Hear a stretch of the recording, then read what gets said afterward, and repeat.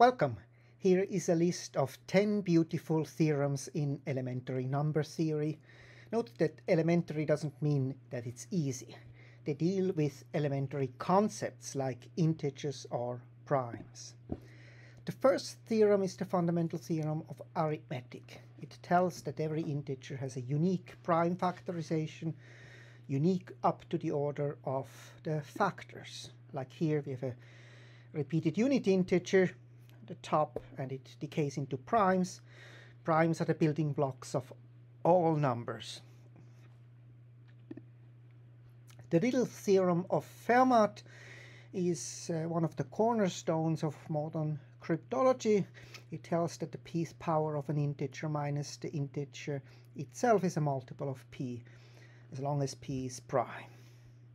So here's an example with p equal to 7 and a equal to 2. We know that we compute that a to the p minus a is 126, which is indeed divisible by 7. The theorem rephrases that in the multiplicative group of non-zero numbers modulo p, any element different from 1 generates the entire group.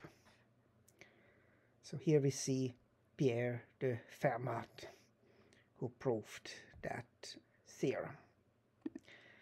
Wilson's theorem characterizes prime numbers through a single congruence.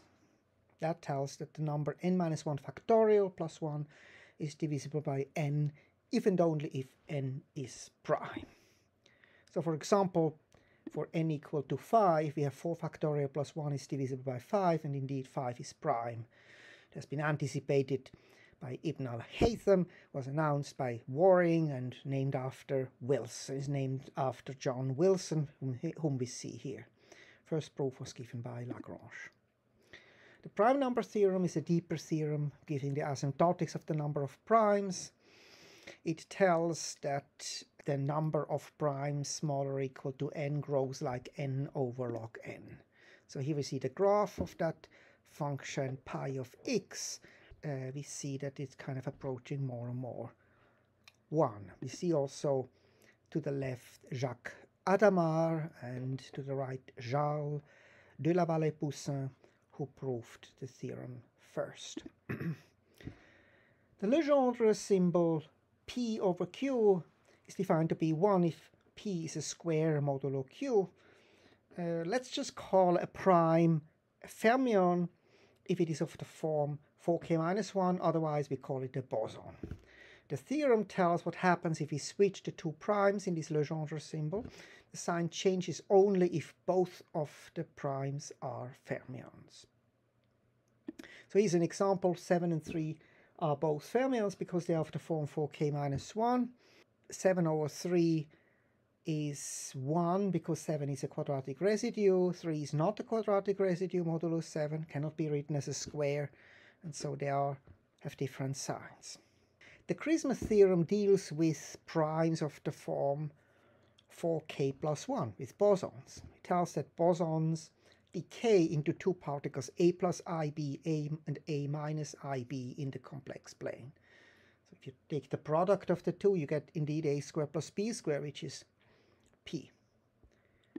So here we see a picture of the Gaussian primes. These are the building blocks in the complex plane, and you see that primes of which are bosons like 13. The perfect number theorem is one of the oldest theorems in number theory. It characterizes even perfect numbers. They are of the form 2 to the p minus 1 times 2 to the p minus 1. It was Euclid who realized that if you take such a number, then it's perfect. It's the sum of its proper factors, like 6 is 1 plus 2 plus 3. And then Euler proved that all even perfect numbers have that form. One of the oldest problems in math, maybe the oldest problem, open problem in math, is the question whether there are odd perfect numbers. Nobody knows. Lagrange theorem, and most astounding theorem, tells that every integer is a sum of 4 squares. So this is a theorem in 4-dimensional space. Lagrange has proven this in 17 70, like 199, is 2 squared plus 5 squared plus 7 squared plus 11 squared. And it's a theorem about four-dimensional space. So this is a tesseract illustrating four-dimensional space, a triangulation of a tesseract. Dirichlet theorems is one of the deeper theorems. Tells that along any arithmetic progression there are infinitely many primes. It generalizes the already in antiquity known fact that there are infinitely many primes. But it's more general. So if you arrange the numbers so that in a rectangular array like here, then you take a row, on that row there are infinitely many primes. So this row here, they're all numbers of the form 13k plus 7, 7, 20, 33, 46, etc. There are infinitely many primes on this row.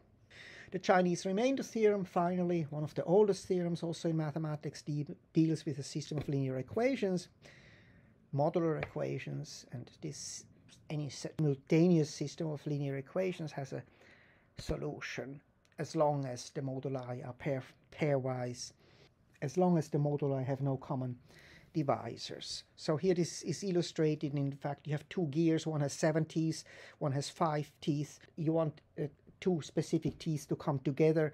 You can actually find a time where this happens. So that's it. These 10 theorems were presented already on a chalkboard talk, also on YouTube here in the year 2021, just a year ago. Not much has changed in my preferences. That's the end.